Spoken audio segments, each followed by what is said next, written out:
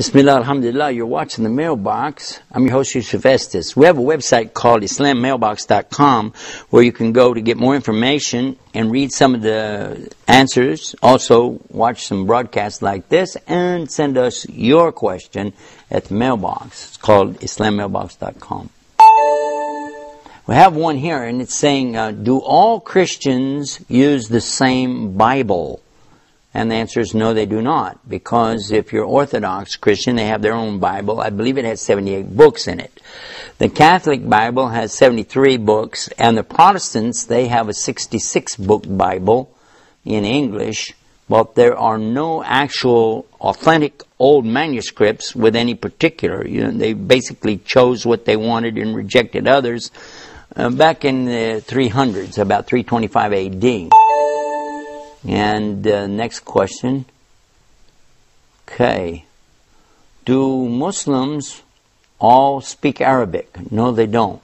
In fact, 88% of the Muslims on the earth today do not speak Arabic as their first language. I mean, most of the Muslims in the world happen to be in Indonesia. And obviously they don't speak Arabic there. But we all speak Arabic in the Qur'an. When we recite the Qur'an, it's only in the Arabic language. And here's another one. It's asking, do Muslims accept the prophets of old in the Old Testament? If so, what do they believe about them? Well, actually, yes, we do, but we call them by their names that were in their Hebrew names.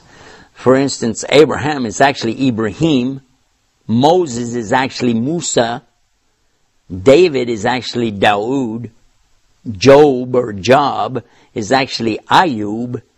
And the pronunciation is a little different. Also, what we believe about the prophets is a little bit different. We hold them to be, maybe you'd call them Superman. We consider them the best of the men that there were, and they were the best examples for the people as well.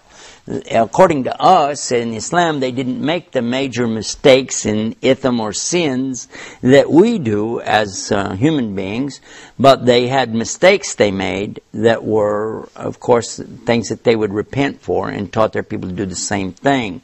There's a lot about that on our website. We've got quite a bit about these prophets there, and also answers to other similar questions. What I'd like for you to do is to go to the website, and then you can also send a question if you want to send a question about these or any other questions about Islam and what our beliefs are and teachings and actions, so on. And that's at the website www.islammailbox.com. And we're waiting to hear from you. Until then, peace. Assalamu alaikum wa rahmatullah.